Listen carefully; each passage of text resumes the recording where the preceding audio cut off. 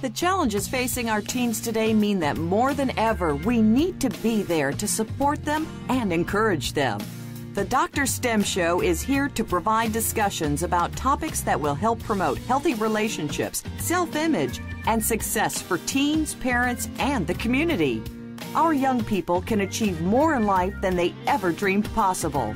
The DrStem Show, hosted by Dr. Stem Malatini, will foster these discussions and encourage your participation. Finding your purpose, that is determining what it is that you're supposed to do with your life, is what we're talking about today.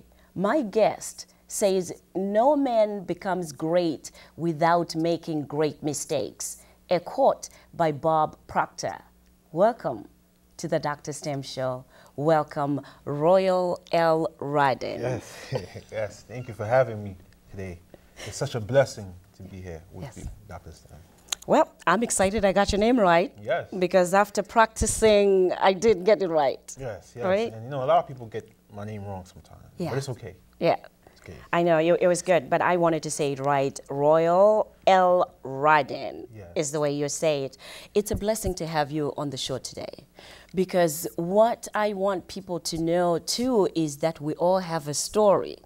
And you never know who you are sitting next to, standing next to, because one day they can become, you know, that motivator, that mentor that you want. I'm talking about your life and what it is that we're going to be discussing today. So before we start, can you at least tell the audience a little bit about you and who you are? Well, I'm a poet, motivational speaker, life coach, youth mentor, and I embarked on a journey to inspire the masses, especially the youth coming from broken homes, just like me. Yes. I like that.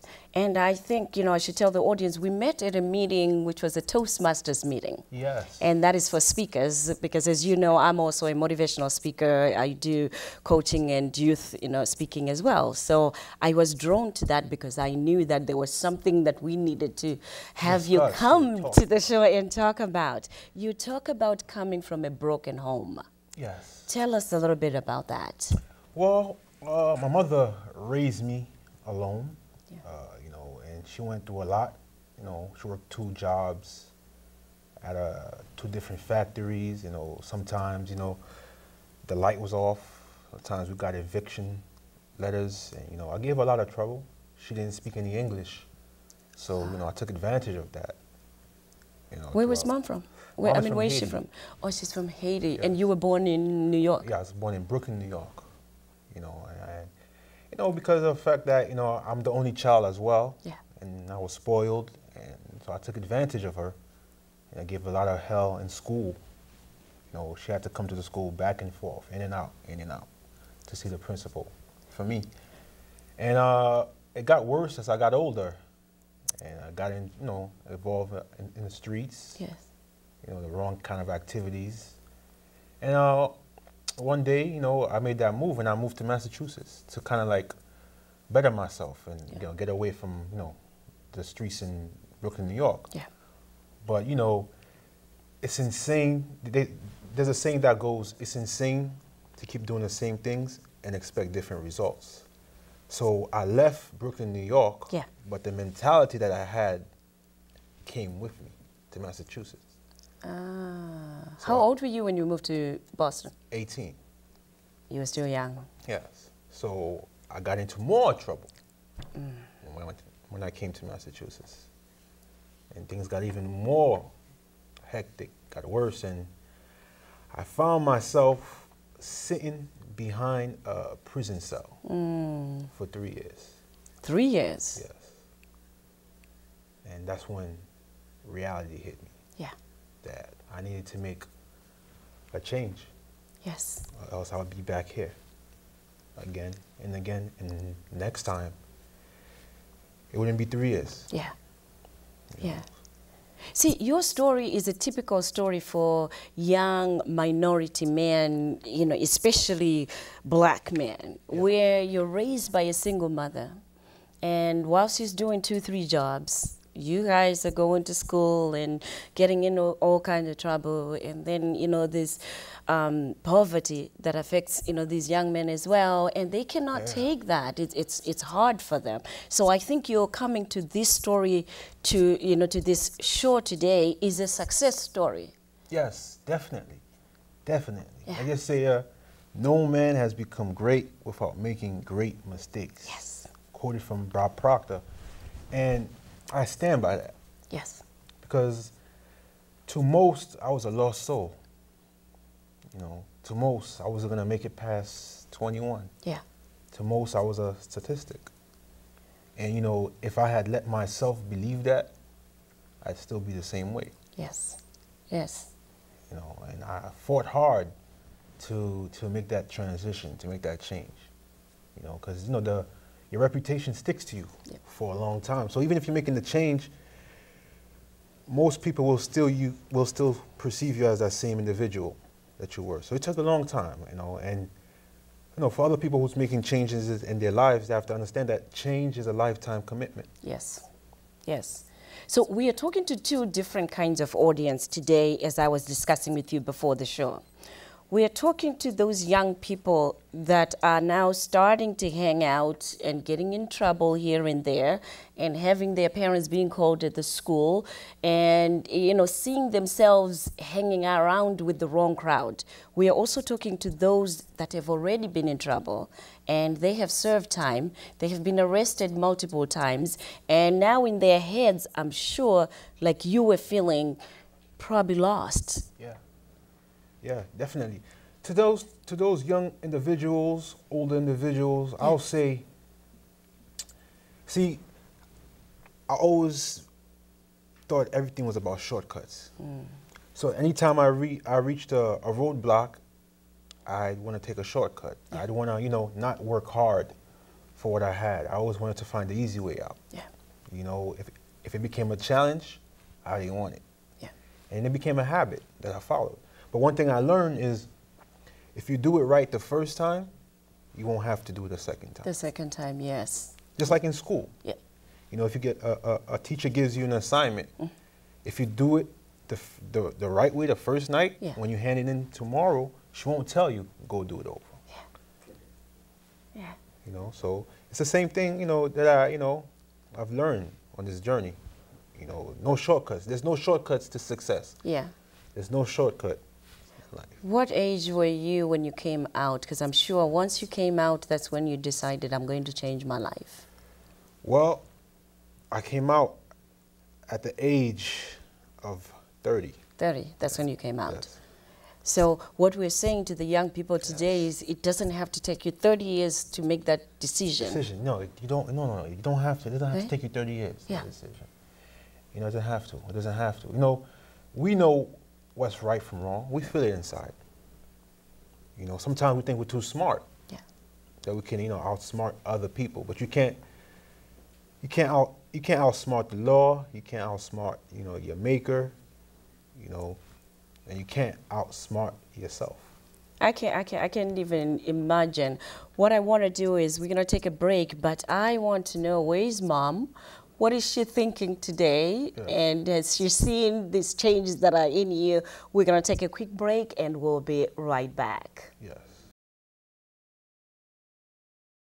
Welcome back.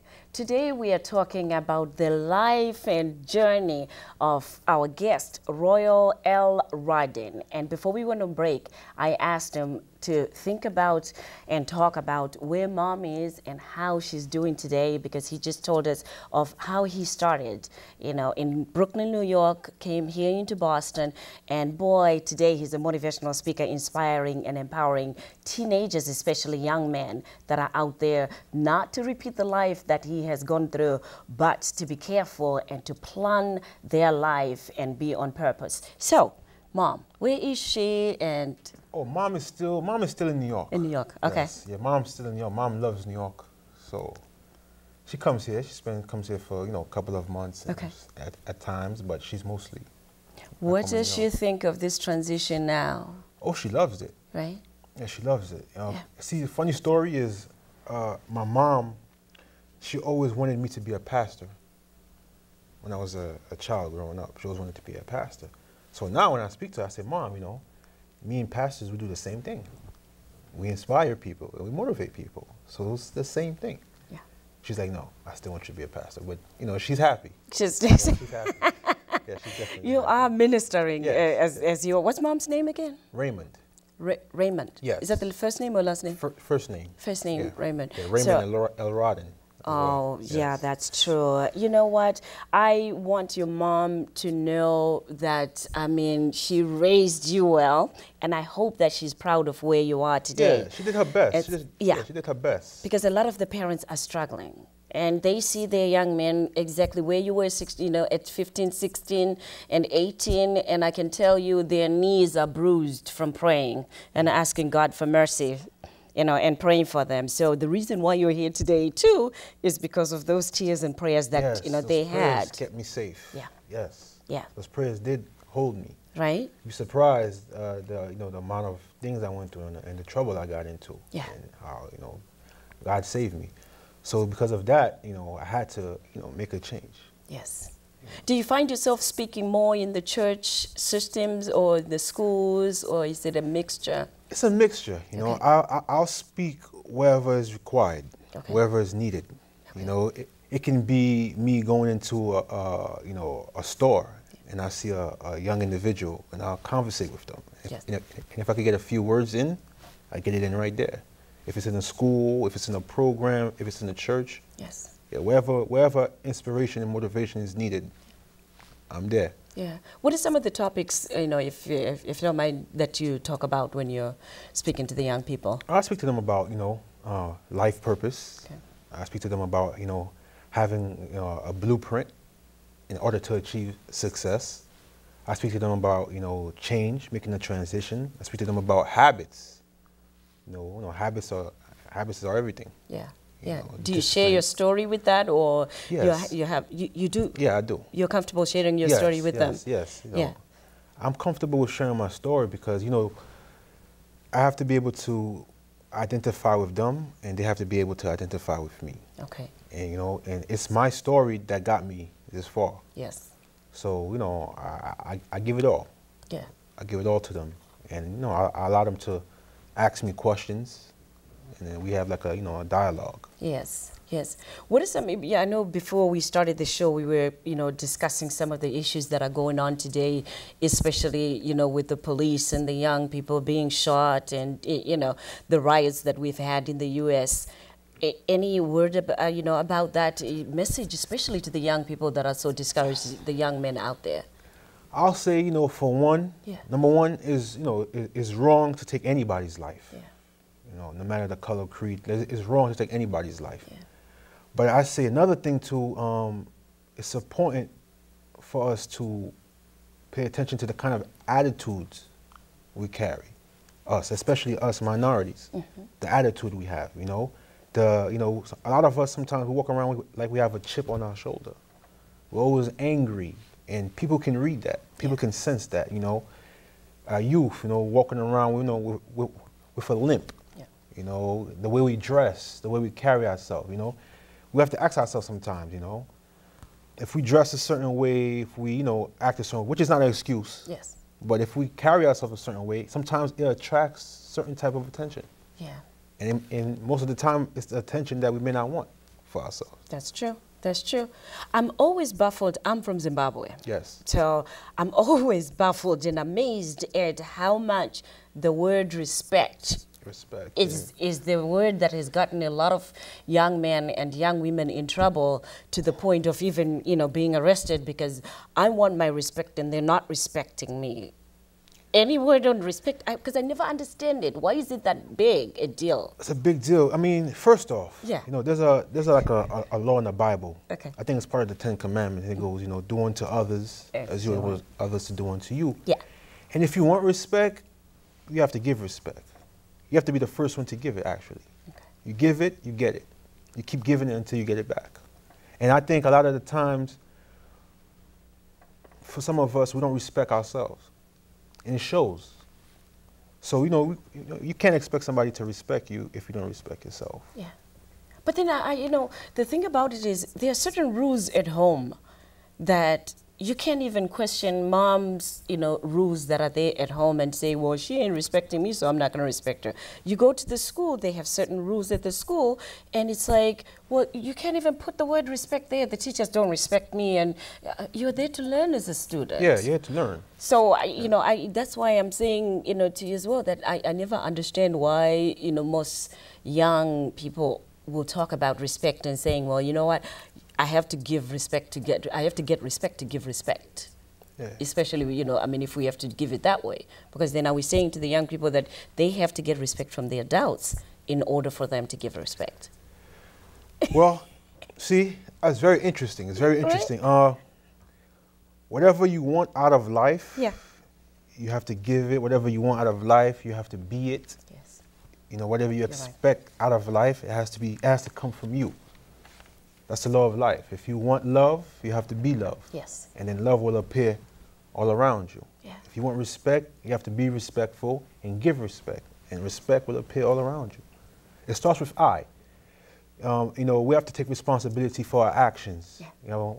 And there's a way I say it, if we blame other people for the things that happen in our life, that means that it's their fault. So which means they have to change while we remain the same. But if we take full responsibility for the things that happen to us, then we get a chance to look in the mirror. Then we get to change. You're right. You're right. I'm always saying to the kids, when you're pointing at someone to say, man, you're wrong, you do it this way, right? Yeah. And how many fingers are pointing at that person? 3, 4. 3 or 4 are pointing back at me. Yeah, yeah. But one is that person that I'm saying is wrong. So that means, I got to check myself first. I got to put myself in check first. Yes. Are there any mentors, any people in your life that helped you to be, to be where you are today? I'm going to, I wanted to have you discuss that as well, because then I think mentorship is really a big thing that might be helpful for these young people to hear. Extremely important. Yeah. Mentorship is extremely important. I'll go, okay, let me see. For example, whatever you want to do with yourself, whatever you want to do with your life, there's somebody out there who's done it before. Yeah. Sometimes mentorship can be through a book. Sometimes mentorship can be through a teacher, a professor, a counselor, anybody who who's on the path that you want to get. Yeah. Yeah. And there's also wrong kind of mentors as well too. You're right. I want you to name some mentors that have been there and some that are continuing to uplift you and motivate you. So we're going to take another quick break and we'll be right back. Yes. We are talking today about finding your passion. As I said at the beginning, we're talking about how to determine what it is that you're supposed to do. I'll tell you one thing. I'm very, very impressed to have my guest today, to have someone who had been ruled out in high school because of his actions and what he was doing. You heard him say, my mom was being called to the school all the time because I was bad. Mm-hmm. And I called him, no, you were being radical. And he said, yes, ma'am, you can use that one, radical. So if you're out there and you think, you know what, I'm bad anyway, they think I'm bad and nobody believes that, there's something good in me, Royale is here to say to you, guess what? There is greatness in you, right? Yes, there's greatness within you, There is so much greatness within you. Yes, and it's possible to become whatever you want to be, no matter how far behind you may think you are in life. Yeah. There's still room to make adjustments, We just have to, one of the things that I like to speak, to these young folks about, to people about in general, is purpose. Mm-hmm. What do you want to do with yourself? Yes. That's very important. Okay, and it's okay if you don't know what you want to do with yourself now. Yes. But, start thinking about it. What do you want to do with yourself? What do you love to do? And then create a plan for it. Create a blueprint. Because that's some of the things that helped me get to, where I am now. And I have a formula that I'd like to give to people, whoever's listening, whoever's watching, is purpose plus blueprint equals success. Purpose plus blueprint equals success. Yes. Perfect. Before we went on break, I had asked you to name some mentors or what has, you know, mentored or motivated you. So can you tell us some of the people that have mentored you? Dr. Stem. Dr. Stem. Yes, Dr. Stem. You know, before we started, you know, you were speaking to me. Yeah. You know, the mentoring was happening there. Yes. I get mentoring through books, through the books that I read, through the motivational videos that I watch on YouTube. You know, it's funny about the world, and it wasn't always like that. Yeah. Like, you can type anything on the computer, and whatever you're looking for, it will appear. You know, so there's no excuse. You know, you can find mentoring in school, your teachers, your professors, your counselors. Yeah. You know, you can go to, there's programs, you know. There are people out there who are willing to help. Yeah, yeah. So finding your purpose. We have a formula: purpose, blueprint, and success. A little bit about that. How can they find their purpose? Okay, finding your purpose. Okay, you know, for me, for example, you know, what are some of the things that you love to do? What are some of the things that you do on a daily basis? You know, and you can figure out how you can survive off of those things. Yeah. You know, like for me, I love to talk to people. I love to inspire people. I love to help people get from one step to the next step. Yeah. And I'm a motivational speaker. Yeah. You know, for some people it's singing, for some people it's dancing, for some people it's writing, for some people, you know, it's helping other children, you know. So whatever, you know, your purpose is, you know, I'd say the things that you love to do, and you can cultivate a life from that. So for those young people that are looking at you as a coach to say, you know what, I want him to coach me, or the schools, the programs, you know, nonprofit programs that want to book you for speaking engagements, yes, how can they do that? They can find me at royalelradin@gmail.com, okay. ROYALE LRADIN @gmail.com. Excellent. We're going to have that at the bottom as well. Yes, yeah? I have so much emails. Yeah. You know, I'm saying the wrong one. Yes. So, yeah, you can find me that way. You can also find me at royalelradin.com, YouTube, Instagram. I use Instagram a lot. Oh, you do Instagram a lot? Okay. Yes. Okay. Facebook as well. Yes. Thank you for those postings, because I'm one of your fans. I'm always reading the inspiring quotes that you put up there. So those are really good. Inspiring quotes, and it's a part of a book that I have, you know, that's going to be published in March, sometime in March. Okay, because my next question was, do you have a book? So what's the title of the book? The name of the book is Before My Mama Goes. Before My Mama Goes. Yes, Before My Mama Goes. And what is that about? That title alone is catchy. Yes, Before My Mama Goes. The reason why I named it Before My Mama Goes is because for all my life, for the majority of my life, I gave her hell. So, you know, my only wish for her is, before she goes, is for her to be happy and to be satisfied with the man that she raised. And for her to see that, you know, yes, I raised a successful young man. The world is listening, and that camera is yours. Yes. Talk to Mama. Yes, you know, when Mom watches this, I want her to know that she did a great job, a wonderful job. She did the best she can, the best way she knew how. And, you know, it may have taken a long time for me to, you know, recognize the sacrifices she made, but I'm here. I'm here now. You know, they say, fall down 7 times, get up 8. And I'm up right now, and I understand, and I appreciate it. And the goal is to show her that I appreciate it.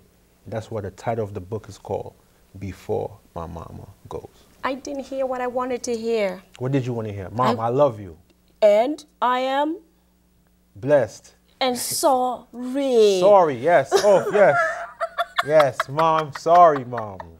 I am sorry. I wanted that to be the first thing that you say. You know what? If my mom is watching, I am sorry for what I put you through. I'm sorry for what I put her through, and it's important. Yeah. You know, sorry is just not enough. I have to show her that. You know, I have to show her that through my actions. Because sometimes we say sorry. Yeah. You know, but sorry doesn't really fix anything unless our actions are showing that. You're right. that was sorry. You're right. And my heart and my work and everything I do with the teenagers is to not come to a point where we say, Mama, I'm sorry. Yes. For them to understand from people like yourself now to say, you know what, Mama knows what she's doing. She knows how she's helping you, so please work with Mom. Please listen to Mom. Because she knows. Yes. She knows. And yes, and to get back on the formula. Yeah. So he says purpose plus blueprint equals success. Success, yeah. You find your purpose. After you find your purpose, then you create a blueprint for it. You know, because, you know, you have to have a plan. You have to have, you know, direction for where you're going. Yes. After you create a blueprint, then you will be successful. Yes. You can't keep it all on here. You have to put it down. On paper. On paper. And write it out. And write it out. And then visualize it. And then it will come to life. One last word before we end the show. You won't believe it is ending. Oh, wow. Feels like we just got on. I know. Yes. I know. One last word that you might want to, you know, impart to the teenagers out there. I like to tell them, you know, habit is everything. How you do anything is how you do everything. You know, plant productive seeds. You know, pay attention to your actions. Pay attention to your surroundings. You are your surroundings, and your surroundings are you. You know, don't think that, well, he or she is doing this, I'm not going to do it. It'll rub off. Yeah. If you don't want to be involved with something, it's okay to walk away. That's not being a punk. Being a punk is doing the things that you don't want to do. And, you know, that's what being a punk is. Yeah. Being real, you know, the so-called term that they have of being real is staying true to yourself. Yeah. Yeah. You know, being honest with yourself and everybody else around you. That's what real is. And if you don't want to get involved with certain activities, it's okay to say you don't want to do it. You know, so. You have been a blessing. Yes. It was great having you. I hope that all those that will watch this over and over again will understand and know that you have a story to tell. There's greatness in all of us. You never rule yourself out. Yes. And one day you will be the person on TV. Yes. Inspiring other people. So thank you for what you do. Yes. May the Lord continue to bless you. Thank you so much for having me. Thank you. And you know what? Thank you for watching the DrStem Show.